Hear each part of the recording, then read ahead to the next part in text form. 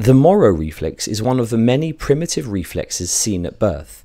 In this video, we will learn about what the Moro reflex is and how it is helpful as a diagnostic test.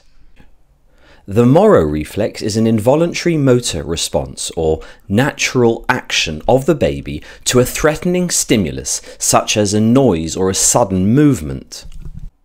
It is a two-step process and develops shortly after birth. The infant throws back its head, splays its arms at the shoulder and extends its legs.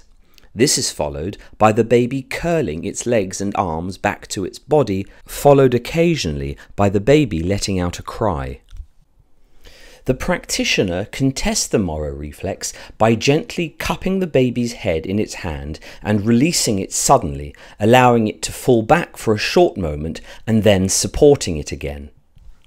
The practitioner observes the baby and looks for three possible outcomes. Number 1, a normal symmetrical Moro reflex. Number 2, an absent Moro reflex. Or number 3, an asymmetrical response of the upper extremities.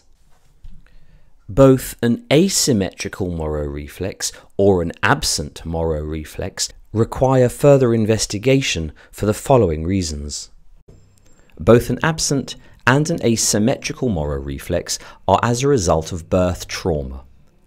An absent Moro reflex, normally as a result of trauma to the higher centres, such as in the case of cerebral palsy. An asymmetrical Moro reflex, on the other hand, is normally as a result of a local trauma, either to a peripheral nerve, the brachial plexus, or as a result of fracture to the clavicle. An absent Moro reflex would require further investigation in the form of a thorough neurological exam. An asymmetrical Moro reflex would require further investigation in the form of local palpation, neurological exam, and X-ray.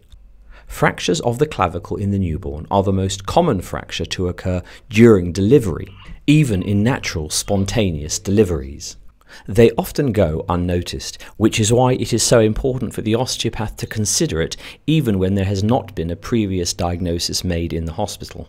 From an osteopathic point of view, the Moro reflex can also be used to assess torticollis. The arm on the side of which the torticollis is suspected will maintain a more flexed position than the contralateral arm. The Moro reflex typically lasts between 2 to 4 months and disappears by the 6th month, once the baby's neck can support its head.